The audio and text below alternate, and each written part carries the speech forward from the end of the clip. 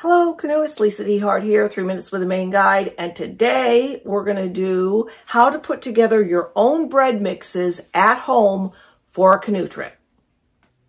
Let's do something that's one of the most versatile and easy to do. So I'm going to start with a biscuit mix. So you're going to take all the dry ingredients that are in a biscuit mix. I'm using what's on the back of the Bakewell cream can. So that's flour, soda, Bakewell cream, and salt, and the half a cup of shortening. All of it is going to be in a bowl, including the shortening, and we're going to cut all that in and toss it in a Ziploc bag.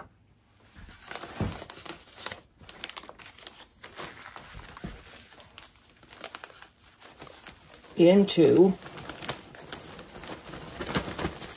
the Ziploc bag. Little trick to it.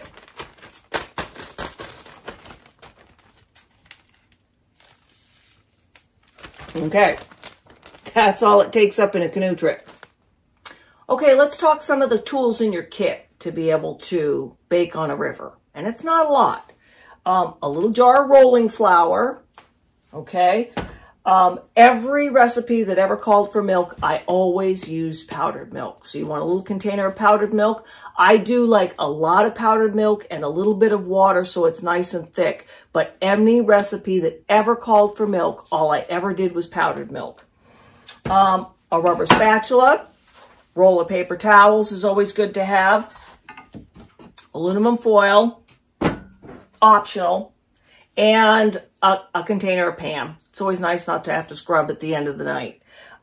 Here's a good thing. Parchment paper works the same in front of a fire as it does in your oven. Huh, powerful, right? So what I do is I only put it on things that will burn. Sugar burns, okay? So I will fold it to the shape of the reflector oven pan, and then I'll flip it over so I don't have to deal with the seam. But that's pretty much, that's pretty much it. And then when you have your mixes, they're just, squeeze the air out of the bag, they're just in there and they take up no room at all. If I'm doing for less than a dozen people, I would cut that in half. And a mixing bowl. Now, I've used everything for the clean surface to do this. I flipped a canoe over and used the bottom of a canoe and had one of those clean plastic cutting boards. That's key too. I should have added that in the tools. But I've used the bottom of a canoe, a picnic table, the top of a York trip box, anything flat. It only has to be as big as the cutting board. You're not talking a huge surface here. So now we're on a river and we're going to reverse engineer this. You've got your bag full of mix. That's going to go in the mixing bowl. You don't have to measure, you don't have to cut, you don't have to have any tools. Here is the powdered milk. We're just going to, that's a lot of powdered milk for a little bit of water. That's how I like to do that. So we're just going to add that. Mix that up.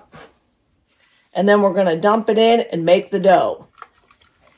So now when you've got it like dough, mix it up. You're going to have to learn what it feels like. I don't measure anything because I could be doing it for a dozen. I could be doing it for 5 the next day or the next trip. So get to know what biscuit dough feels like. The more you knead it, the tougher it gets. So you don't want to go crazy. But there's no tools involved. It's all scoop it out of the bowl. It's all your hands. So you're going to make a little circle. I split the batch. I want to do 2 things that are my favorite: biscuit cinnamon rolls and just biscuits. So then, famous biscuit cutter here. You're just going to cut this into the biscuits, and then I'm going to show you how to do the cinnamon roll mix next. One of the most beloved things on a river is cinnamon rolls. So it's a very simple base that you can make at home. You're going to start with 1 stick of melted butter, okay? And in this, you're going to throw white sugar, brown sugar, raisins, pecans, dried apples, whatever you want. And I'm going to make the mix, and then I'm going to throw it in a Ziploc bag. Once you've got it looking like a paste, it will fit in a small Ziploc bag like this. Now, you're going to want to put it in a Ziploc bag because when you get ready to use this on a river, it could be cold. It could be frozen. Cinnamon rolls are best on a cold morning. And if it's a Ziploc bag, you can like slam this on a table. You can take it in your hands and you can break up the paste so that you can get it on the dough and make cinnamon rolls.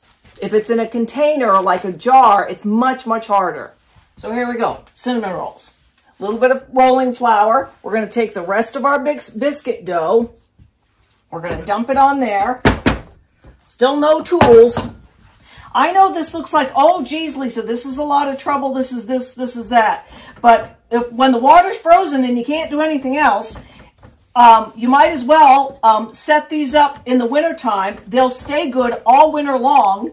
And then you have them on a river. And on a river, you're not doing all this prep. You're not doing all this trouble. You're opening a Ziploc bag and you're dumping it in a bowl. And you're adding a little bit of powdered milk and water and you're getting biscuits.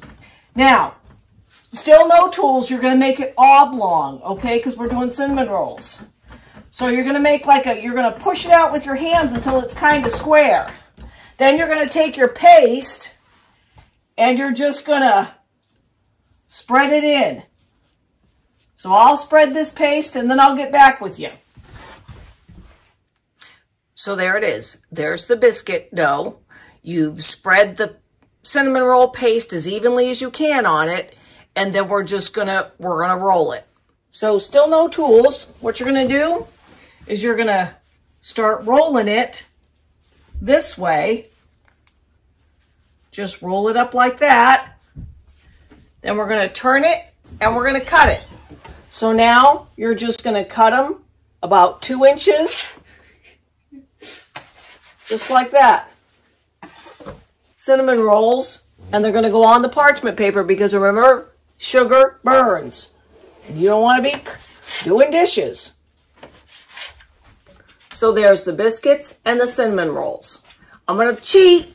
Put them in the oven at home, but you should always do a recipe you're going to do on a river at home first. You can learn just as much. So here's a little finished product, the biscuit cinnamon roll. I'm going to flip this around to its best side. There you go. So I hope you enjoyed that. I'm Lisa DeHart, and you've just spent 3 minutes with a Maine Guide.